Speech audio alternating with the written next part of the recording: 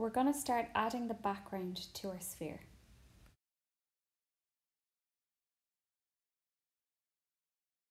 This is the reference picture I will be referring to throughout the video.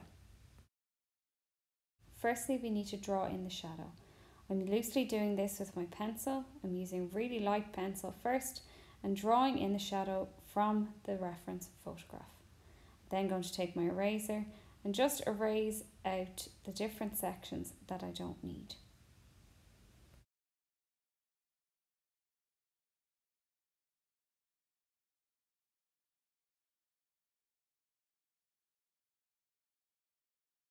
I'm using the different tones of orange for this section. It matches the orange of the ball that I've already completed.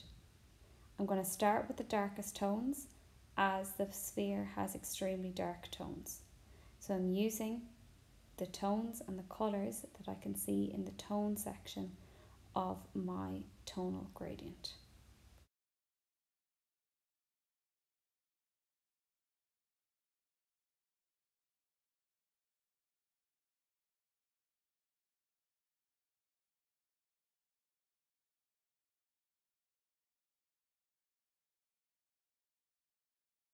For the beginning of this, I need to use 3 different blues and 1 shade of purple.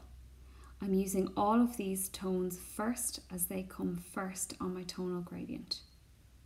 When I've finished using these to make the deep colour, I'm then going to apply my 3 orange colours on top, so from the hue colour.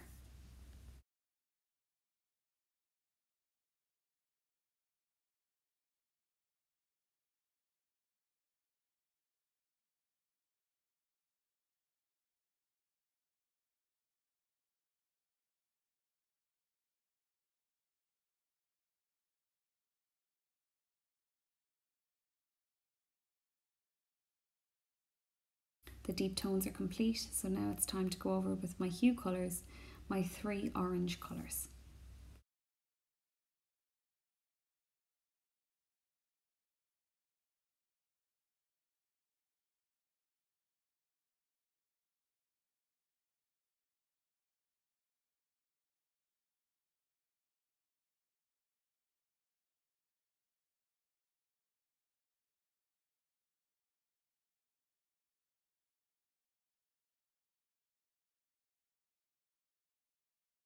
This end of the shadow is slightly lighter in colour, and so I'm going to go for my second last tone colours to do in this part of the shadow.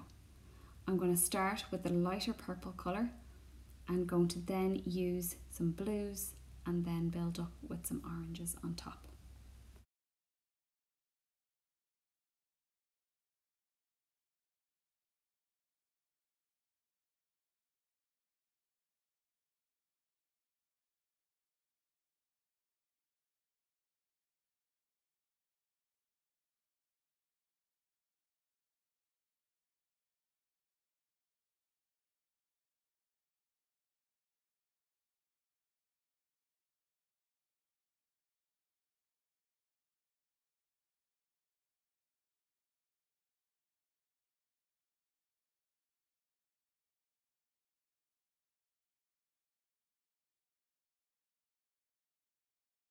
Looking at my shadow now, there's one area here, particularly the area just under the ball, that looks too light, according to my reference photo.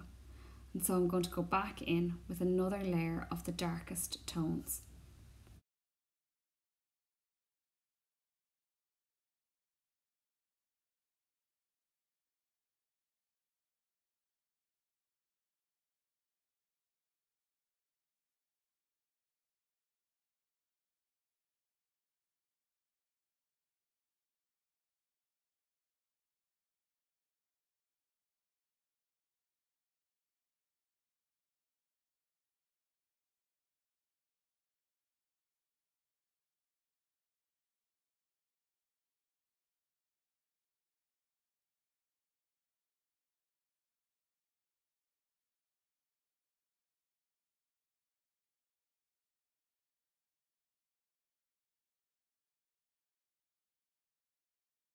Next up is the floor. I'm going to colour this in purple.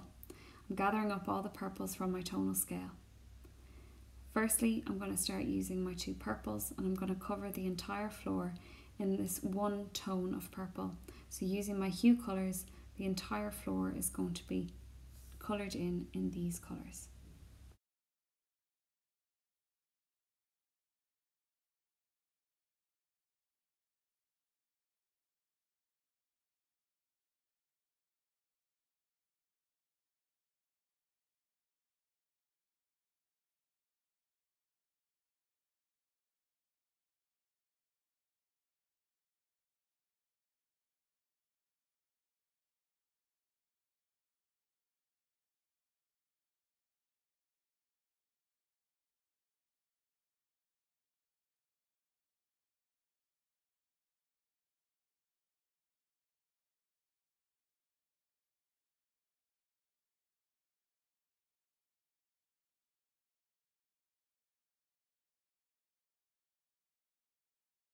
Once I've finished with the layers of my hue colours, it's now time to go in with some deeper tones.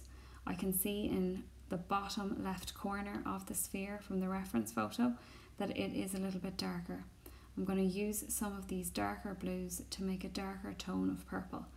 I'm again making sure I'm looking at my tonal gradient so I know which colours to use.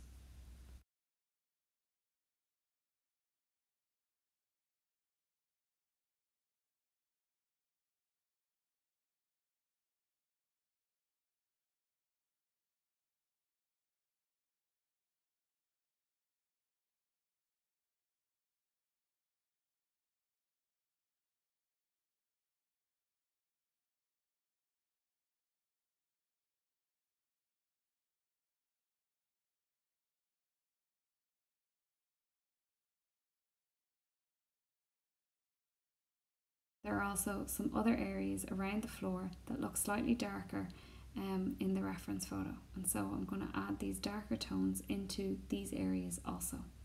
Afterwards, I'm covering them over with a layer of my 2 hue colours.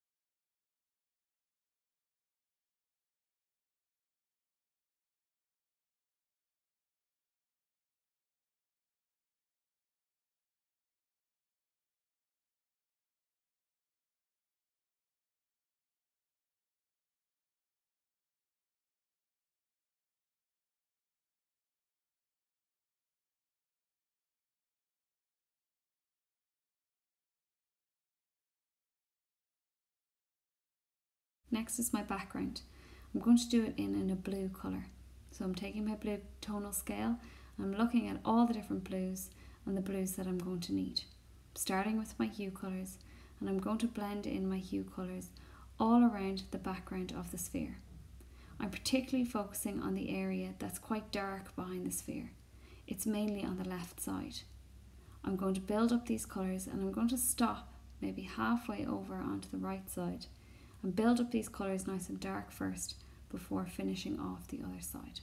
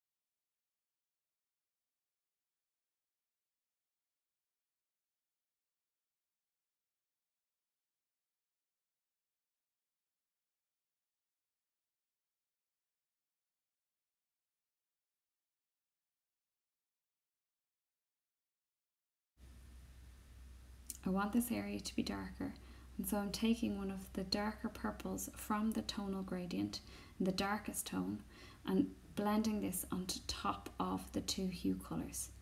I'm using circular motions and I'm following the shape of the sphere.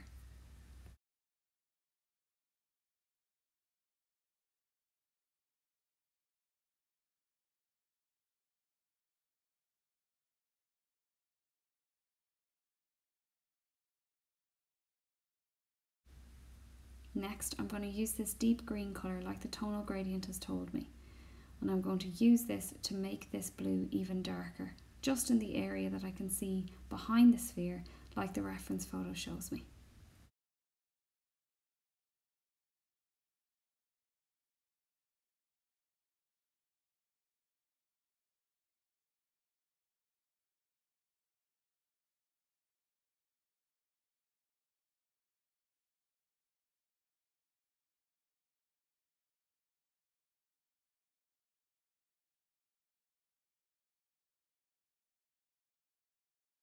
Next, I'm going to layer my two hue colours over the top of these tones to make this blue really stand out.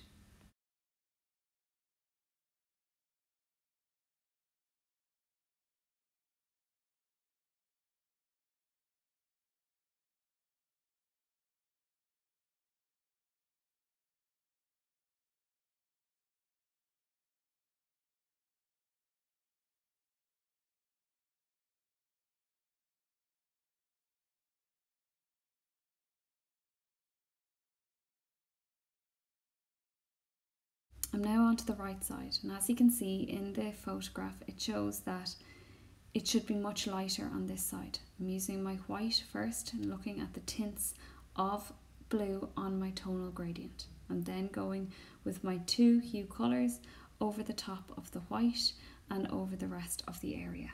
I need to make this light tone and the darker tone blend in together.